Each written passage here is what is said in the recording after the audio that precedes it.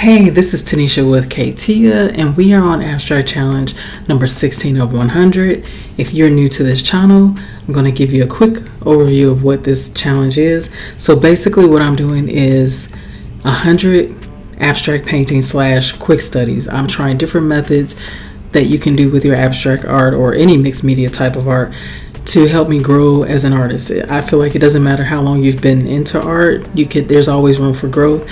And I love to experiment. I love to try new things.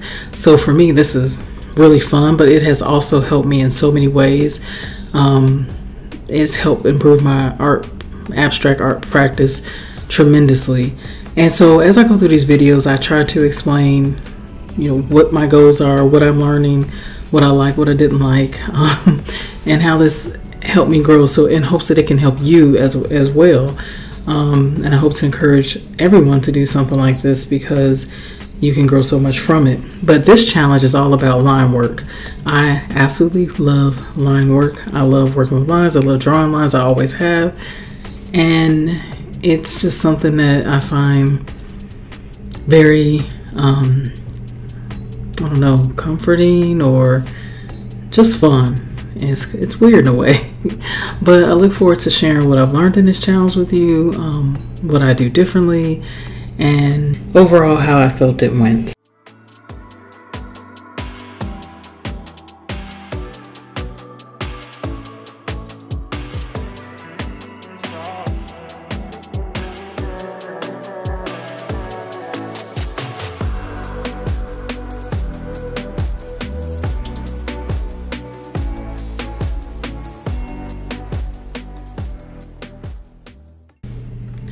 Alright, so as I'm getting into this, I started to think about making different types of line in terms of the weight.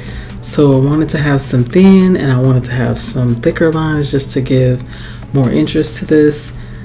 Honestly, again, none of this was planned, and I don't know why I say again because I haven't said this before, but none of this is planned.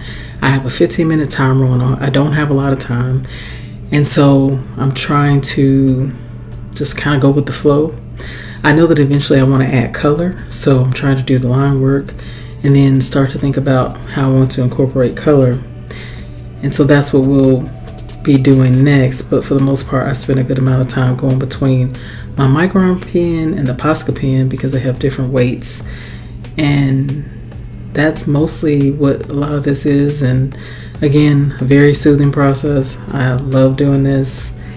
It's fun, but I am at this point a little bit, I was thinking a little bit because I was thinking, how am I going to incorporate color with the line work?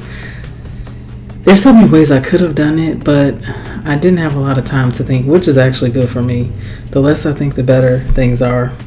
I don't know about you, but I feel like I do my best work when I'm not thinking.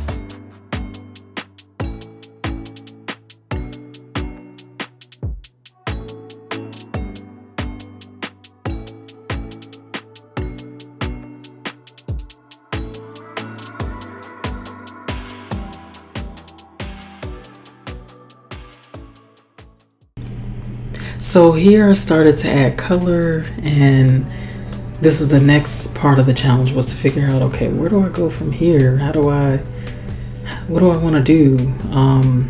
So I just started adding color and playing around with it. I really don't know what I want to do.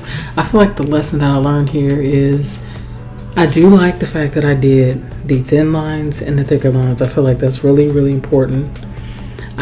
I think with pieces like this, you may have to do a little bit more thinking, but you know, I'm up in the air about that, because there's something about just letting yourself play that can really bring out something really nice here.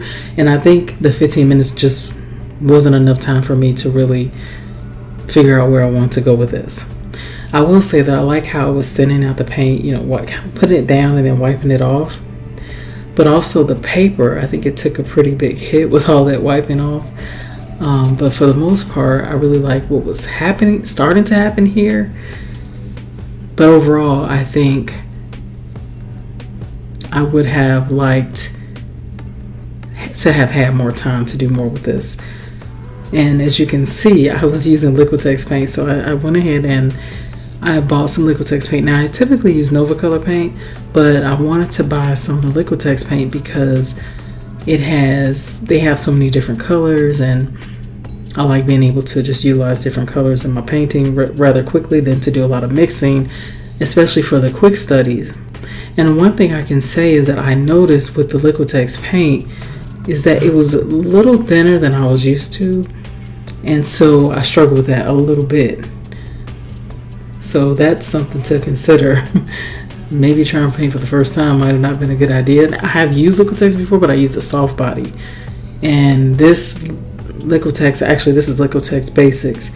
It's just a little bit thinner than I was used to. Not saying I don't like it, I can see some really good uses for it, but that's kind of a struggle that came up for me with this painting.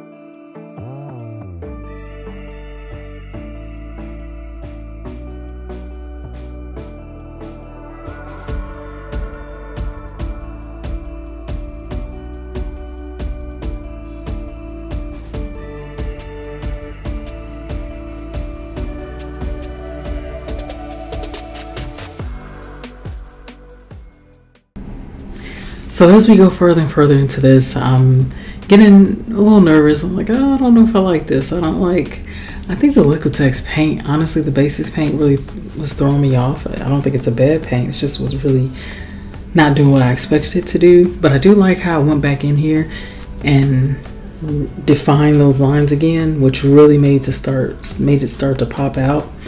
And it was as I was getting towards the end of my 15 minutes, I was thinking, okay, what I would like to do is really have this art stand out. But the time was running running out. And I really want to learn to stick to that time, because before I was spending days and days and days making these quick studies, and quick studies are meant to be quick, not days and days worth of studying. And so I have gotten a lot out of this, and it's enough for me to say, okay, you know, when I do this type of work, I either need more time or I need to do a little bit more thinking ahead of time how I want to lay it out. And also definitely want to do thinner lines, thicker lines to kind of bring the interest of the piece. But if I don't have enough time, a plan, I definitely need a lot of time to really put this together to make it work. And also I need to try this concept with a different paint, like the paint I'm used to, and perhaps maybe I'll get a different experience with it. If I were able to have finished this painting, I thought maybe going in with a more solid color and maybe allowing that part that's really defined there to pop out. But this is where I got, and I'm going to continue painting over a little bit and try to figure out where to go with it. But yeah, I really hope you enjoyed the video, and I hope you try a challenge of doing some line work. You never know, you might like it, you might not like it, who knows. It's worth a try. It's fun to experiment, at least for me. Not everybody is, I'm not the type of person that feels like I have to do one thing, that there's only one way to do everything. I like to try different things, experiment. I feel like it just makes life so much more fun, at least for me. Some people do have a habit and tendency to stick with one thing, and I think that's amazing if that's who you are. We're all different and unique as human beings, and I like to encourage anybody on this channel to really learn to be okay with who they are, what you like, what you don't like. If you're the type of person that likes to stick with one type of artwork, let's say you just like abstract and you don't do any mark making, you don't do any line work, that's great. I think we have to do what we love. That's most important. Do what works for us. So I definitely always like to encourage people to do them and be who they are. And this is who I am. I like different things. I like to experiment. So this really lines up with who I am. I really hope you enjoy the rest of this video, and be sure to stick around to the end, where you'll get a view of the piece where I ended. It really isn't complete, but at least you can see where I ended and how it looks once it's done and it's been scanned in, because on here it's not always as clear, but sometimes I like the picture better in the end.